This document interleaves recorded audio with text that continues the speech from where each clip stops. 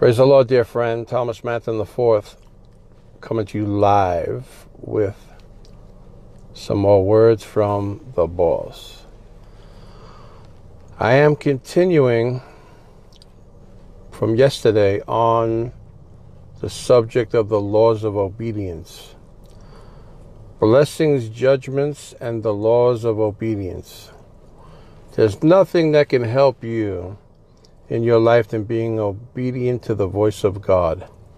Foundational scriptures, Deuteronomy 8, verse 1 said, if you can hear the word of the Lord, hear him, read it, read the whole chapter of Deuteronomy 8. Do your homework, do it. But let me just mention the point. Discern, hear, discover, decide to do his voice, whatever he tells you to do, and the Lord will bless you in many ways. He said even with real estate, come on, even with houses by the water, many things will begin to happen for you. And the Lord is very interested in blessing his people, to say the least. I mean, that's an understatement if I ever heard one. He wants to do that and much more. He wants to give you his favor, his kindness, his mercy, his glory, his love. You can't imagine the depths of what he has. Now, we need to be transformed into the realms of God in the spirit to really connect and receive everything that he has for us. And I want to talk about that in a second. But another foundational scripture is Deuteronomy 28, verses 1 to 13. First verse again says, if you hearken diligently to the voice of the Lord your God, he'll set you on high even over kingdoms, nations, situations, all kinds of,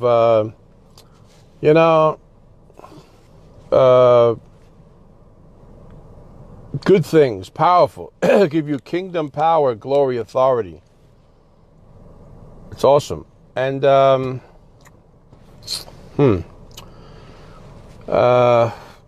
John 2 said, as a foundational scripture, I want you to prosper and be in health even as your soul prospers. So your soul has to prosper for you to get these other things, health and healing and soul prosperity and things like that. Right. Yeah, yes. You know, you ever heard somebody do that? You say to the audience, yes, and then you answer yes, because there is no to that. No to that is disastrous. You don't know what ungratefulness, unkindness, lack of obedience to God can do to destroy your life and your world. Father, thank you for your anointing. Think through my mind, speak through my lips, and let me declare what you want to say to your people. Thank you for blessing your people. This is a season of blessing, even though it seems like the world's in an uproar and an upheaval, and it is kind of, but this too will pass quickly. By the way, I prophesied on May 19th, more than 2 weeks ago now, that the lockdown would be broken. It'll break, it'll stop, it'll end, and it's about to end. Let me prophesy before it happens, because I need this date stamped again. My tech people have this date stamped on the videos. May 19th, which was a Tuesday, around 6 p.m. in the time zone I'm in. The Lord had me declare that. At that time, nobody knew when this thing's going to end. Still, people are like, really? After 70, going on 80 days of being locked down, people are disoriented. And I tell them that it's going to end. They go, really? When? Really? Like they don't even believe somehow enough. Is it really going to end? Yes, it's going to end. Listen to God's prophet here. It's going to end within some days. It's going to happen really quickly from now. So just remember I told you that. Boy, I would hate to come in July after it's been broken, or August, or later on in the year and say, you know, I said that. Which is okay if it's true. Of course it's true. But you don't want to lose the bite of the timing, which is right now. So I felt from the next day a reverberation of the glory going forth, and restaurants started to open. Businesses started to open. Salons have now started to open. They were closed for a month, some of them. Major salons. Major, spa, services, spas. In the malls, excuse me, restaurants and shops, and they're beginning to open. It's going to happen. And by the way, This violence that's going on in America won't last long. It can't. Those devils always fizzle out. Bunch of crybaby, despicable dweebs.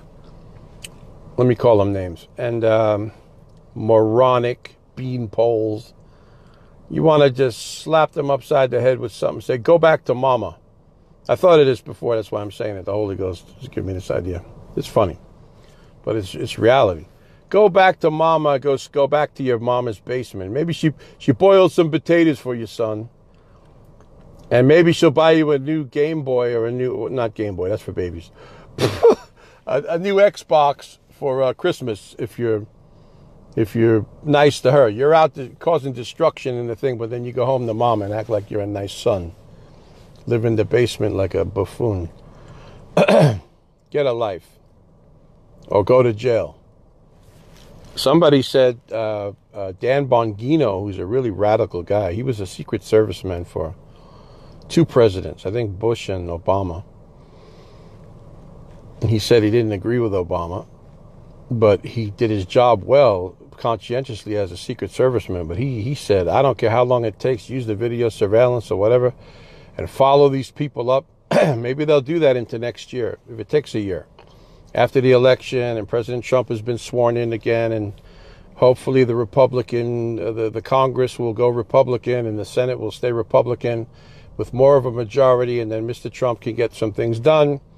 President Trump, our dear POTUS, can get some things done without all this hindrance, and they won't be able to come up with these conspiracies, collusion, and then try to impeach him on this. And it was all nonsense. I mean, if you have a bit of brain matter to think with, you could see it was all a setup.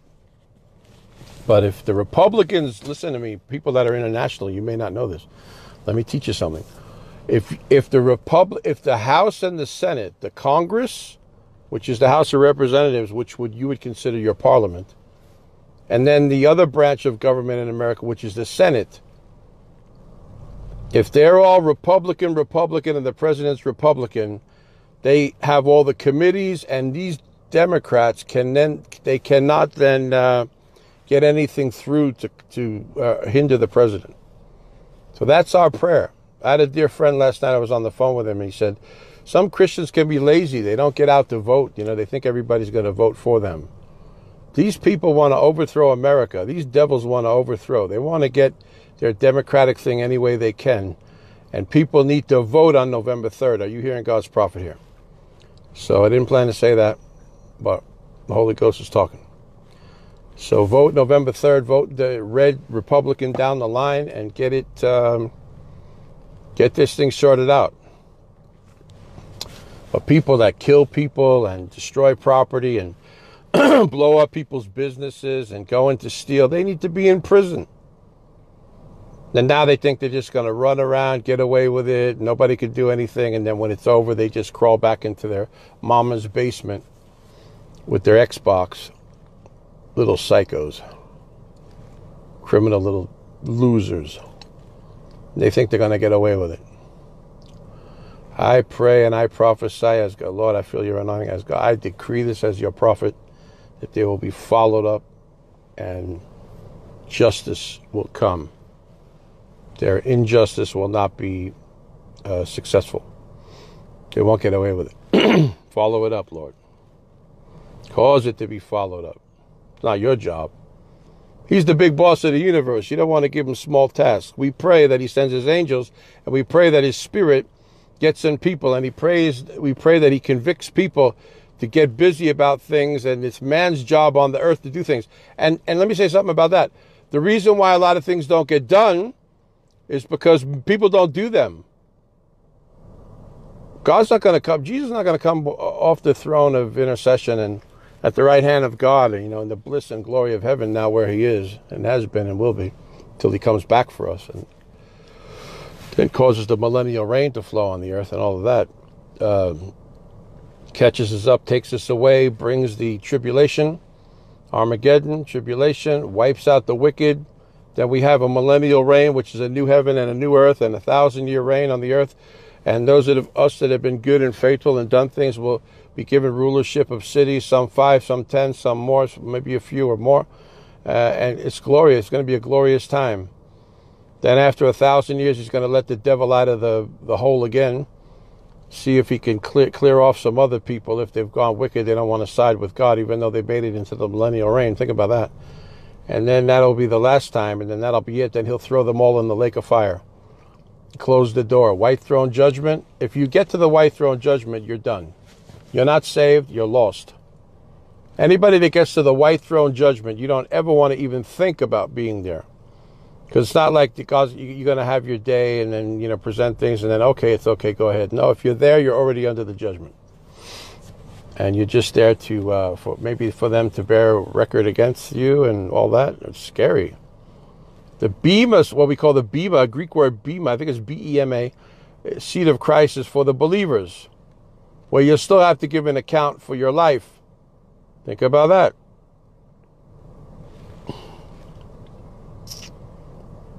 Boy, we better do right. We better do well. We better do good, not evil. We better make right choices. We need to be the head, not the tail, as the Lord said. We need to be busy about the Father's business. We need to be on with the program that He has. We need to be busy about it. Let me prophesy right now. I just hear the Spirit of the Lord saying this, that many single people are going to get married this year. 2020. In this season of time, God's going to bring you your mate. Some of you have been single a long time. Some people are not young. Let me talk to people. Not everybody's a kid just coming out of school and then, you know, you figured it out. You had a good family and they talk to you about weddings and all that. And you see people getting married. Let me rebuke someone that has a mindset that they're judgmental of anyone that never got married. Because let me rebuke that. Even in a leader, even in an anointed man who is so opinionated about that. Yeah, you figured it out. You got married. You got married young, and you had all that. But a lot of people don't have that. Let me tell you something. A lot of people, and I really feel compassionate about this. A lot of people didn't have parents to talk to them about these things. They never had the talk. I heard a man talking here in the black community. The talk, meaning like when a kid is like 15, 16 years old or younger, they're going to tell him, hey, if you ever get pulled over, you know, on the road, you know, say yes sir, no sir. Your job is to get home, not to try to rail at them or try to do justice. You ever see these videos of people like, well, what did you do? What did you stop me for? And they won't give them their license and all that. It's a law. You're supposed to give your license. You're supposed to.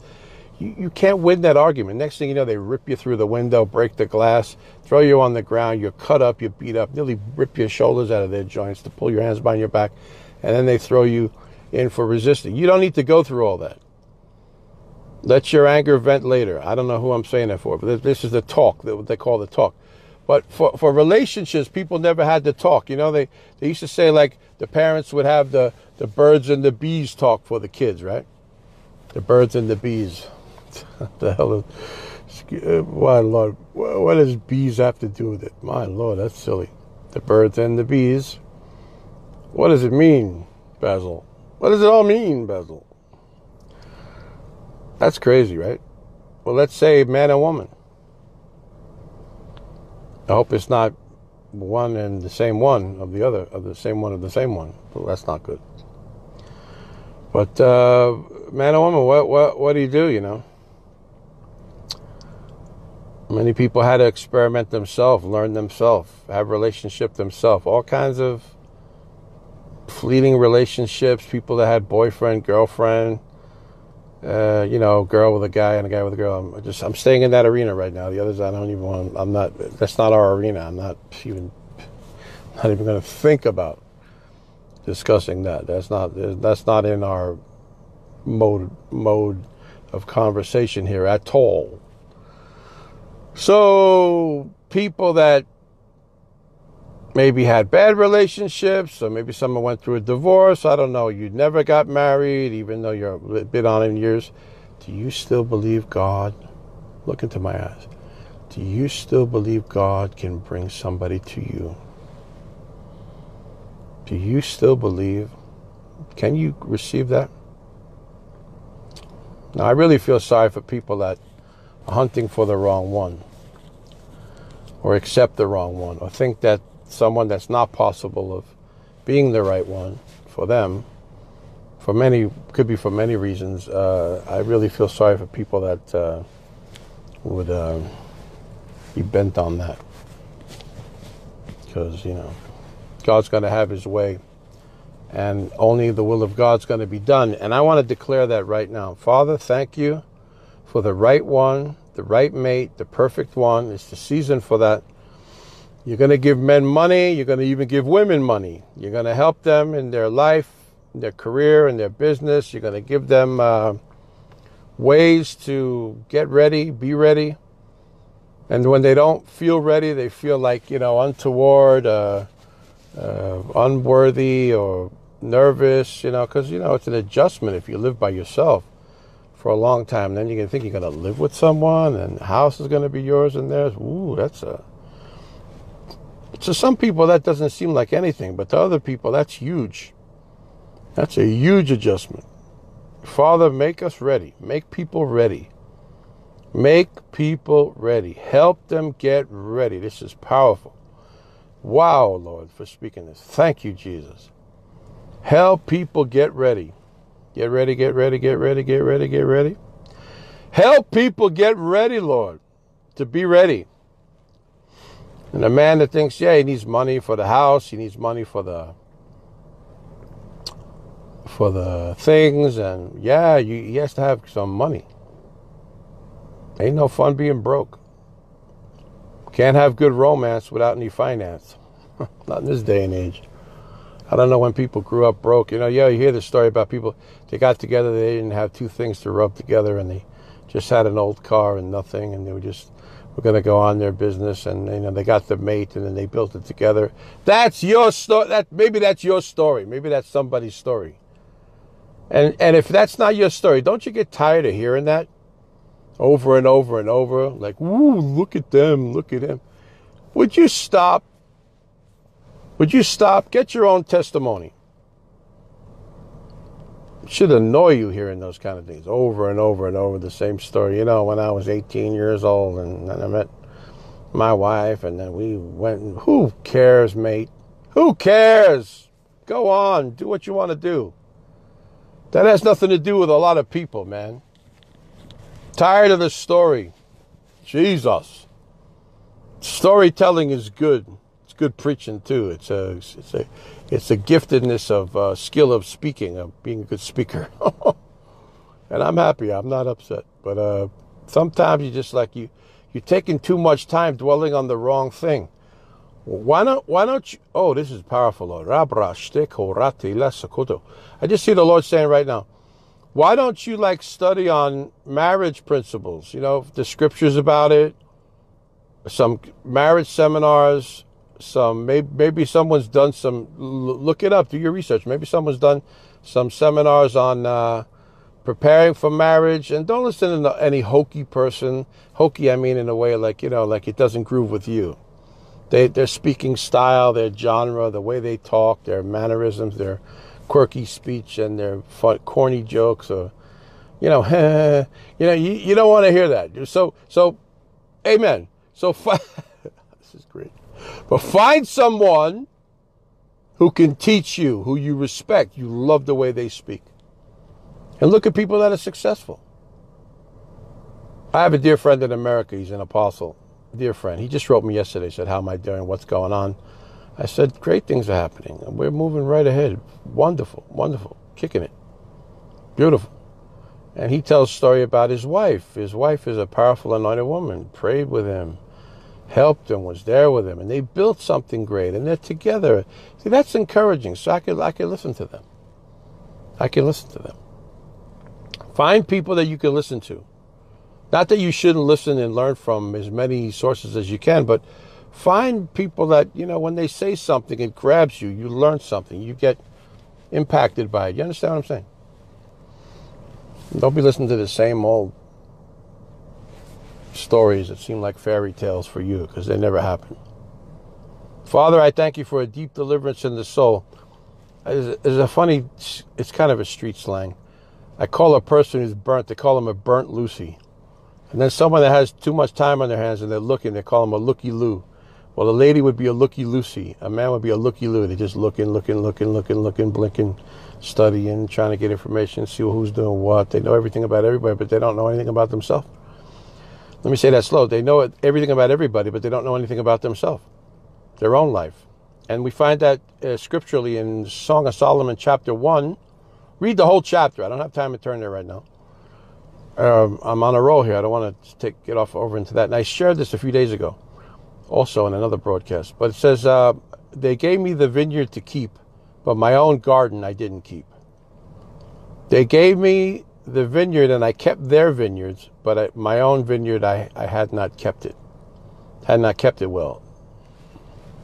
So you need to work on your own. That's the wisdom, part of the wisdom in that. And also in Genesis 2:3, we see where Adam was told to keep the garden, to guard it. That was his job. You know, the funny thing is that God won't always come and guard your garden for you. And the scripture says in another witness, another verse says, guard your heart, for out of it flow the issues of life. So we're supposed to guard our spirit, our spiritual life. I heard another message where somebody was talking about safeguarding stuff that they had. Boy, I wish I had heard that at a certain time in my life when I was shifting, and I just was too easy with giving things, and but we count it as a seed, you know. But I should have. Thinking back on it, I wish I had a way to hold on to that and just leave that solidified. But God knows, and you know, there's always more resources to come to you, more things you could buy, more money you can have, but you don't want to waste anything. So whatever you have built and worked upon, you need to guard that very strongly. But God wants to work on you and get you ready for the best that he has. You know, there's a promise in the scripture, Genesis 2:18 and Proverbs 18:22. It's not good for man to be alone. I'm going to make a helpmeet for him. Genesis 2:18. Boy, I'm prophesying here. And then Proverbs 18:22 says, when a man finds a wife, not a knife. When a man finds a wife, not strife. When a man finds a good wife, he'll have a good life and obtain favor, special favor from the Lord. So there's a blessing in the union, a blessing that God has. We don't want to miss that. We want to have it. So let's pray right now. Father, this is the Holy Ghost. I didn't plan to say anything. This is just coming by the Spirit. This is prophetic, all prophetic here. Lord, I just command in Jesus' name that you will cause in this season coming up now to get your precious son or daughter hooked up with the right mate, the right way, and they cannot make a mistake. The bliss of the relationship you'll make, and they will not make any mistake. The relationship and connection will be divine, and nothing will be misaligned. It'll be coming to bake, to get ready, then to come into the realm of of make, and there'll be no mistake. It'll be made, and it'll be beautiful, like shade under the palm tree. I feel the anointing. Father, breathe upon your precious sons and daughters right now. Breathe upon them right now. Now, in Jesus' name, receive that. The touch of heaven. He's here. The Lord is here right now. Now, somebody that's in a relationship. Wish I knew more about that, but I pray that God will heal you, hook you up, and make your relationship better for the glory of God. Be blessed in that. Let it happen. Amen. So this is a season when God's going to bring together divine connections. Now in business, divine relationships. In your ministry, divine relationships. But especially personally, divine relationship and relationships. The right people for you, the right friends, the right environment, the right surrounding, in Jesus' name. Amen. I want to talk to you for a minute about the law of obedience. Yesterday, I just got about 3 keys into it, or 2 or 3, and I'm Reading from my great book, Prophetic Keys to Successful Living, which we had thousands made, and they're all gone. They're all sold out, but we're going to go to reprint on this, and I'm also excited to make it into an ebook that people can get it online. It's for our partners first, that when you're partnering with any great seed, you can get this as my seed into your life. So you're sowing into the anointing that's upon this great ministry and helping us in the work, and I am sowing the word of God into you. We're both sowing. Seed and seed produces combustive, massive harvest.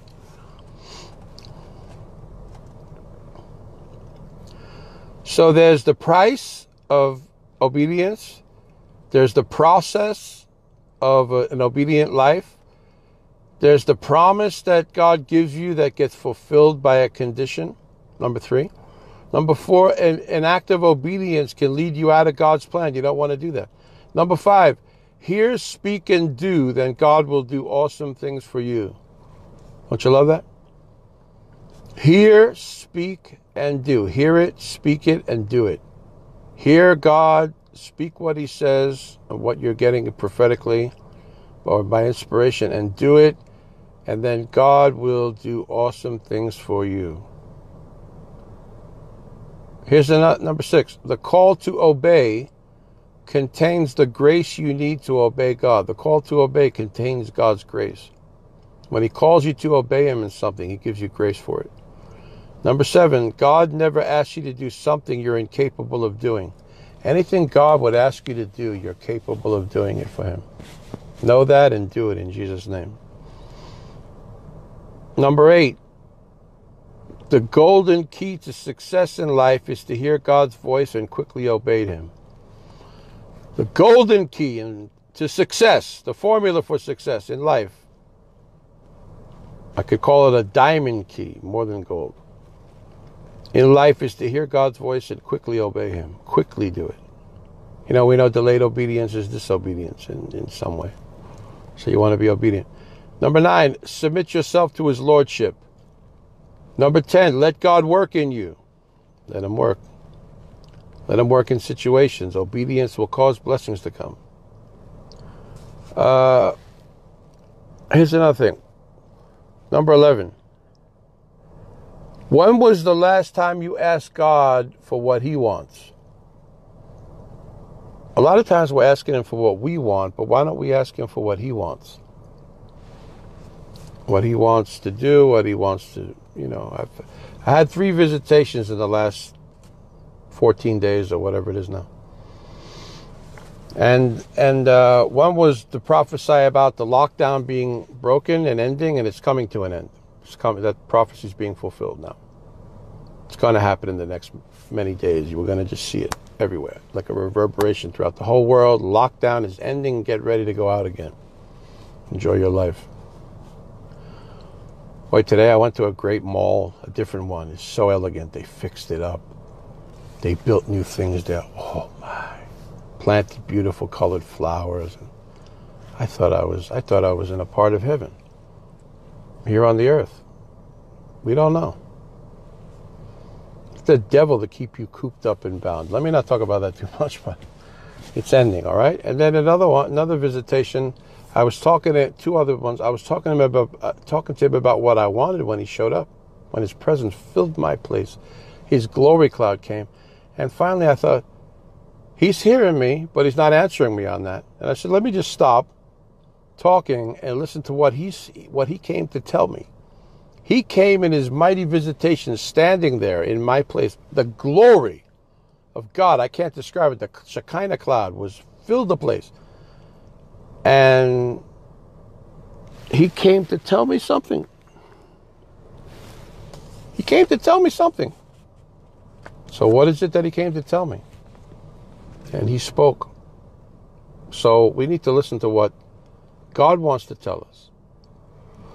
I don't know where I am, about number 12 now. Lack, being in lack, wanting, not having enough provision or substance, resources, money, finance, provision, and resources. Lack is a signal that you need to shift gears and move.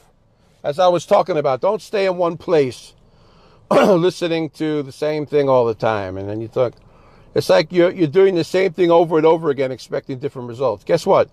Yeah, God is moving. Yeah, God is with people. Yeah, it's wonderful. Yeah, there's touches. Yeah, the things that happen. But let me tell you, if you keep doing the same thing over and over again, you're gonna keep having the same result you've had everlastingly. So you need to be shifting gears and to get into a greater realm of motion. You need to be equally yoked also. Let me tell you, also the marriage, people that God is going to hook up, it's going to be equal yokes.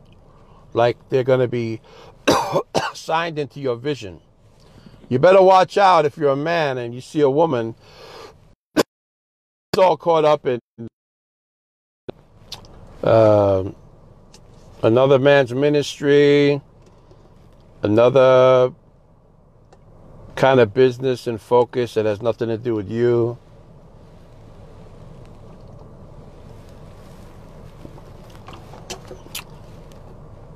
Ginger, lemon, and honey. It's very good. And so like you could just sing that song. What's it got to do with me? What's it all got to do with me? Write a new song. What was that song by Tina Turner? What's love got to do with it? I don't know what she meant by the song. Meaning like, there's a reason behind. I was reading somewhere. There was a funny reason behind this song, but I don't remember what it is right now. It's not really relevant to even say, but it's about it. But really, it's about purpose.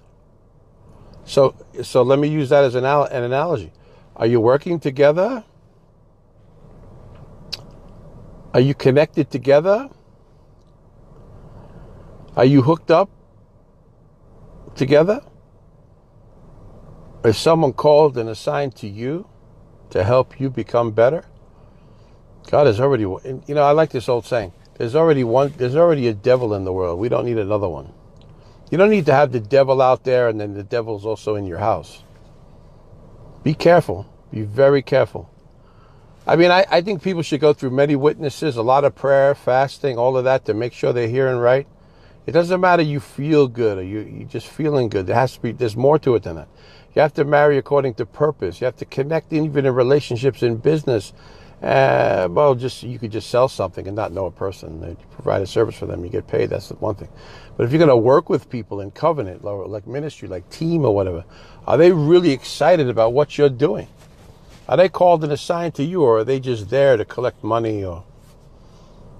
But especially if you're in a personal relationship together, the biggest decision you'll ever make is two of them. Is one getting saved and the other one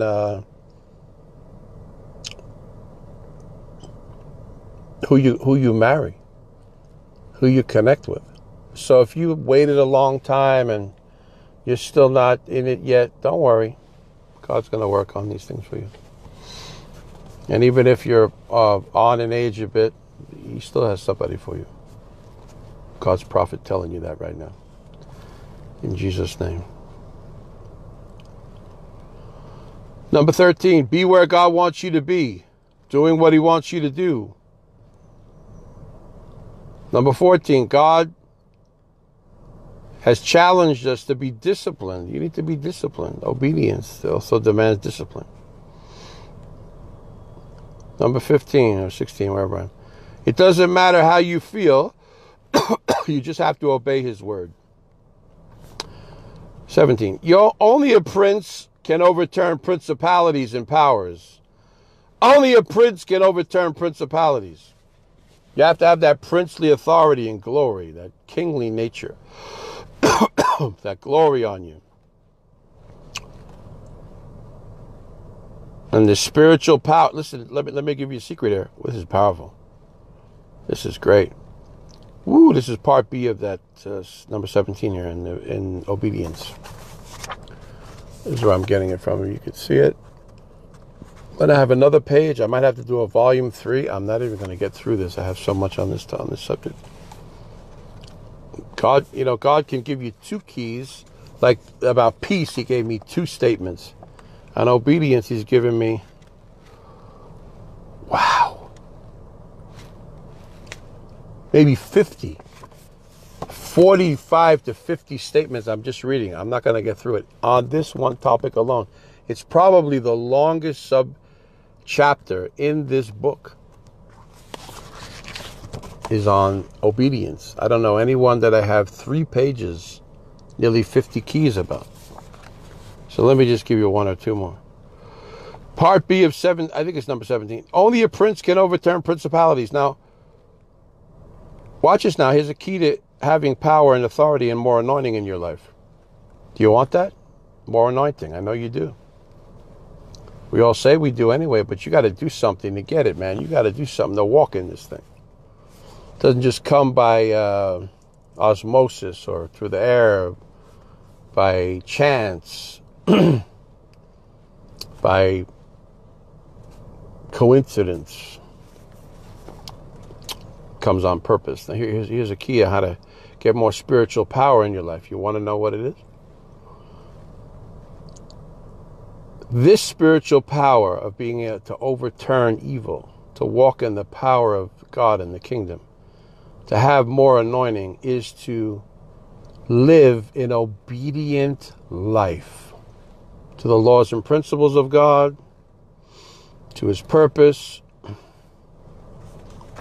etc. I love that. 1 or 2 more. A good name, Proverbs 22 verse 1. I love this. A good name is better to be chosen than great riches, and loving favor rather than silver and gold. Good name and loving favor are very powerful things. We need those. I quote that all the time. I love that verse. Proverbs 22:1. I've loved it for years. Obedience pays the best dividends and benefits. Some scriptures here to look at. Genesis 12:1, 2, and 3. And Genesis 13:2, where it said, God made Abram very rich. I'm going to pause there for today, and I'll continue in this tomorrow, Lord willing, unless he says something else, but I have a lot more to say on this. I also am going to share this scripture tomorrow on from John 17 about the transfiguration. You know, you need to walk in the glory, and that'll help you become much more obedient and just to be so much more powerful in many ways. Now, people that are sowing into the ministry, you can have your choice as an ebook of the benefits of excellence or the laws of success. I'm going to send those to you. So be a partner. I had a visitation about a $77 seed, whatever that equates to in your currency in shillings. Kenyan shillings would be 7,700 or 7777. Just do it like that. Add 2 more sevens. Why not? It's almost like a double portion. The number 77 and then 77, all in the same line, and that equals $77. Whatever euros, pounds, currency, and then God may speak to you a different amount. By the way, you could be a monthly partner. I figured out if you sow $77 a month into this great anointing, God will bless you in so many ways. I'll talk more about harvest tomorrow and in ensuing broadcast, upcoming broadcast. But in the 13th month, when you've done it, you've sown over 1,000. When you could do it on automatic, you could become a monthly partner and do it on an automatic recurring thing on my website on thomasmanton.com. And I believe you could also do it on PayPal and tell them to bill you monthly. And it just comes through. You won't miss it. You're sowing it. You make sure you don't forget. And you use them to help you sow. That's a very powerful technology, isn't it? To help you be more obedient to God, to be sowing, to receive his blessings. And when it hits the 13th one, if you do it that way, you've sown $1,001. So someone said, I want to sow $1,000 to you, prophet. I want to sow it into your anointing, but how can I do it? That's a way you can do it. And other people might have different amounts. People are tithing, sowing, first fruits, missions, alms, to our world mission, because I'm all over the world. And I feel the anointing, God Almighty, again. Here it comes. Whew, Jesus, your presence. Father, touch your son, touch your daughter with fire right now in Jesus' name. And the blessings of the Lord that make rich and add no sorrow, according to Proverbs 13:22. Love you much. And you can send me a WhatsApp to remind me, or an email, or even there's a portal box on my website that you can fill in the contact form and I will get that message. Okay? And you can also direct message me here on this platform and send by messenger a direct message with your prayer request or to say hi. Please do that on the screen. You can do that. Also, hit the share button on this. Just remembering now again to say that. I need to get it in my vocabulary, beginning and middle and end of the message. Hit the share button and share this with someone. Share it with them. It's a very powerful word. It'll bless many people. So when you spread the word of God, when you spread the word, the prophetic word, by sharing this, you are sowing a seed to enrich someone's life, and then God will see that and bless you back. So you need to be sowing every day in these ways. Financially, blessing people, helping people, spreading the good word, spreading the prophetic word, and letting it enrich people's lives. It's my privilege and pleasure to bring you the word of the Lord. I'm Thomas Manton IV. Remember the great words of Isaiah, our great old grand uncle prophet, Isaiah 48:17, when he said, the Lord said through him, he said, tell the people this, I am the Lord your God, who will teach you to profit and lead you in the way you should go. And I always say, when you want a prophet, P-R-O-F-I-T, you need to have the prophet speaking to you, P-R-O-P-H-E-T, will lead you into the P-R-O-F-I-T. Prophet for profit. In Jesus' name. Love you much, and I'm praying for you. Write me your prayer requests. Send your seed. And I'm going to be releasing fire of blessings upon your life. Get ready to be blessed in Jesus' name. Talk to you on the next broadcast. Love you very much.